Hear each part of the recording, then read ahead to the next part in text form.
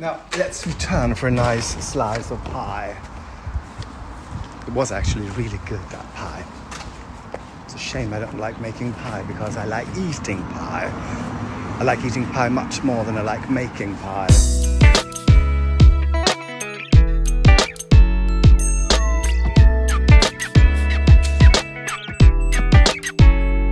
In today's episode, how do you do, Interwabers? And welcome to Stories of My Life. So, look, yesterday, sort of burned, but not really.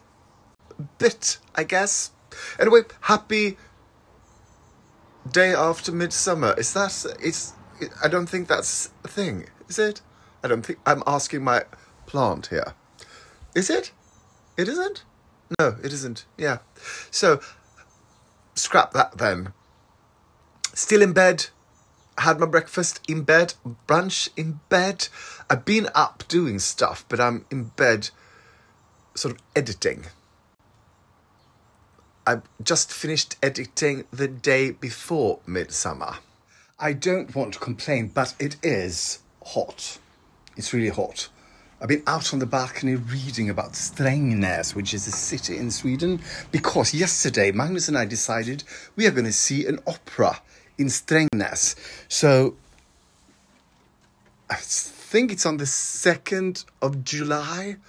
Magnus is going to be away for a week now, visiting his parents. And then we're going to go to, when he comes back, I think, that's when we're going to see the opera. Orpheus and Eurydice, right? Yeah, pronounce that fantastically.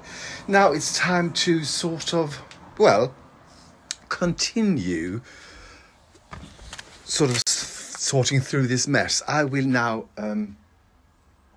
recycle stuff. Recycle like a madman. Yes, I'm going out into the heat. People, I've been slightly obsessed with this perfume from Comme garçons. It's palisander, which is a woody. It's a wood, but the smell is sort of flowery without being sort of girly. I really enjoy it. Magnus did not. He thought it was too smoky, I think he said. I tried to spritz him yesterday. God damn, I can't get it open. But I've been sort of spritzing myself for 2-3 days now. Absolutely love it. Try it. You will adore it. It's a perfect summer scent. And by that I mean it has not got those sort of lemony, citrusy, sour sort of undertone. It's just, yeah, you want to wake up next to someone who smells like this. Oh. They're quite nice when you get them on, but they are a little bit hard to get into.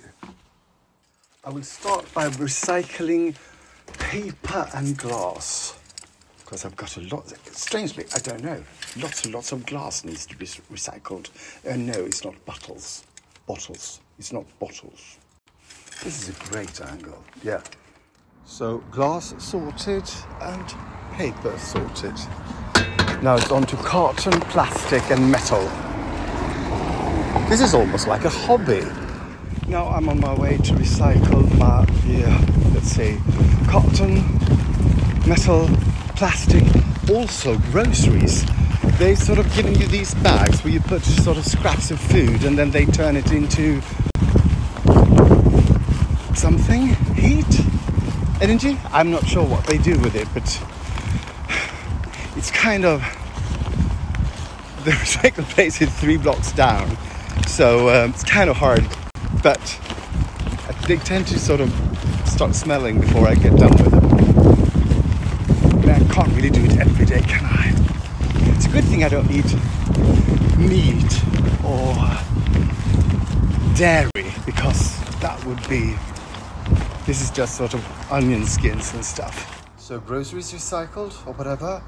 Matavfall means, scraps of food, I guess. Now, let's go in here. Oh, you can't see it. Really can't. Carton, plastic, metal. Now, let's return for a nice slice of pie. It was actually really good, that pie. It's a shame I don't like making pie because I like eating pie.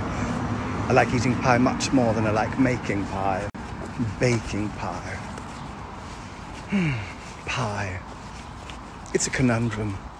Yesterday, or the day before that, I made all the ingredients, or got all the ingredients to make a trifle. I sort of made this rhubarb jam, and I was sort of like, oh, Magnus is going to love this on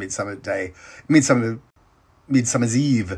And then I forgot it all. So now I got to eat it. This is very, very, very tasty. It's like digestive biscuits in the bottom, just sort of crushed, yeah. And then there's rhubarb jam, and then there's vegan yogurt, sort of to simulate cream, because I felt healthy. Yeah, well, this is kind of healthy. Oh, so good. Yes!